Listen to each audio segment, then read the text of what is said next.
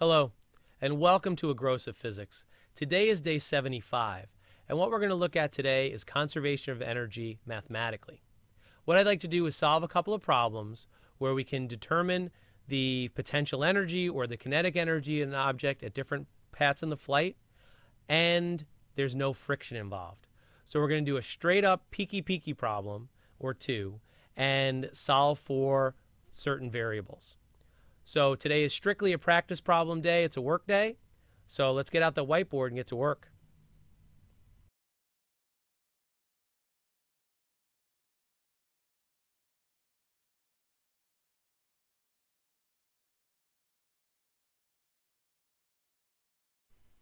This next problem involves a skier moving down a ski jump, and the ski jump itself is 112 feet high, and the launch area is 20 feet off the ground.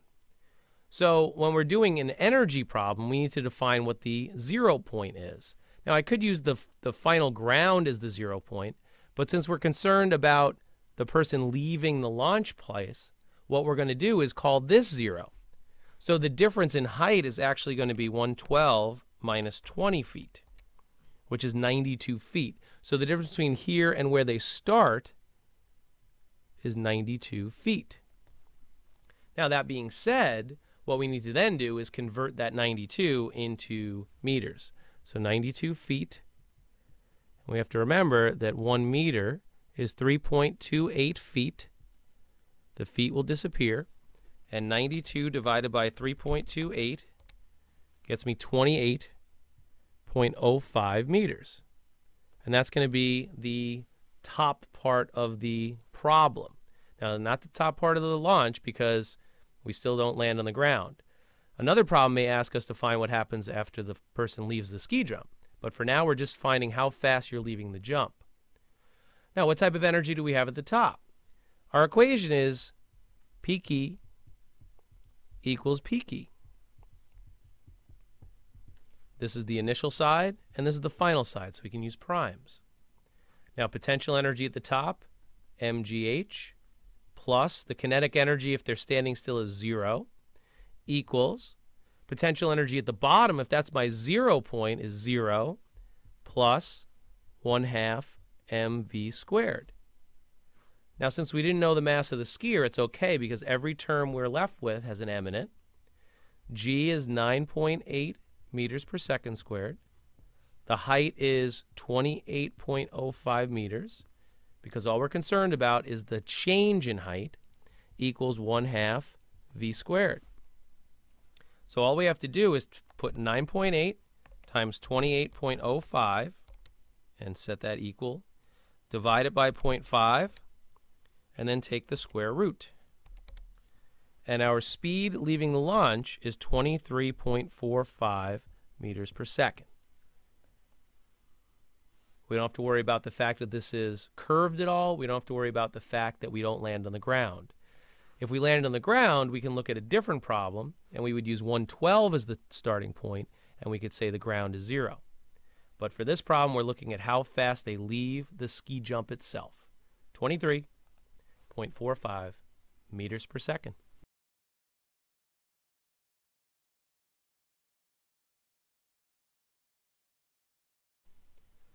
Now here's a standard problem where we have an object traveling at 25 meters per second initially, and it's going to go up a hill, and we want to figure out how fast the vehicle is traveling at the top of the hill.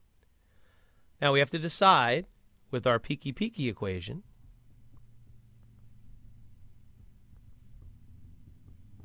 and remember, left side is initial, right side is final, what terms we have and what terms cancel out. Now what I'm going to do is define the bottom of the hill as my 0, and I'm going to call the top of the hill 15. So at the bottom of the hill, my initial condition, I'm at the ground, so I don't have any potential. Now at the top of the hill, I have potential, and I'm probably going to have kinetic, so we'll leave those two terms. Now the equation for kinetic energy is 1/2 mv squared equals mgh for potential energy plus 1/2 mv squared for the kinetic energy. I don't know the mass of the object. That's why it's not in the box there. So the masses cancel out, though, so we're safe. So 1/2, 25 meters per second the whole quantity squared, equals, and this is the final conditions now, 9.8 times the height, which is 15 meters, plus 1/2 v squared. So I'm going to do 0.5 times 25 squared. I'm going to subtract from that, parentheses 9.8 times 15, close parentheses. I get 165.5. I'm going to divide by 1/2, 331, and then I'm going to take the square root.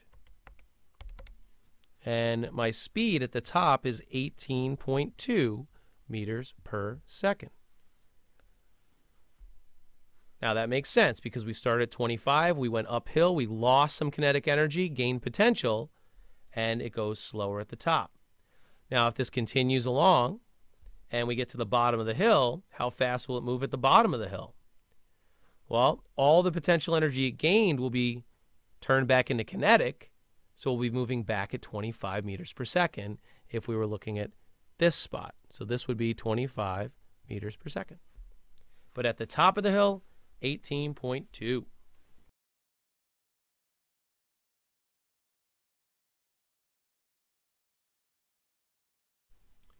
All right, here's a pendulum problem dealing with energy. And what we're going to look at is a pendulum that is pulled back to a height of 0.5 meters, and we want to find how fast at the bottom.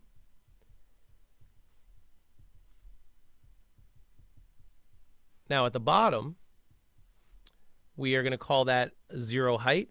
So that means at the top it has potential and it does not have kinetic because it's going to be stationary at the top of its flight. So in terms of PEKE PEKE, what we're going to do is cancel out the KE term in the initial. And then if we're looking at the very bottom, it's going to be at the ground, so the potential energy is 0. So mgh equals 1/2 mv squared. Now mass is in every term, so it cancels. 9.8 meters per second squared. Height is 0.5 meters equals 1/2 v squared. And we simply multiply 9.8 times 0.5, divide it by 0.5 again, and take the square root. And we end up with 3.13 meters per second as our speed at the bottom. Now, the second part of the problem asks about a height of 0.2 meters. Now, if we look at, so 0.2 meters is our second problem here. How fast is it going? Now, if we look at PEKE PEKE,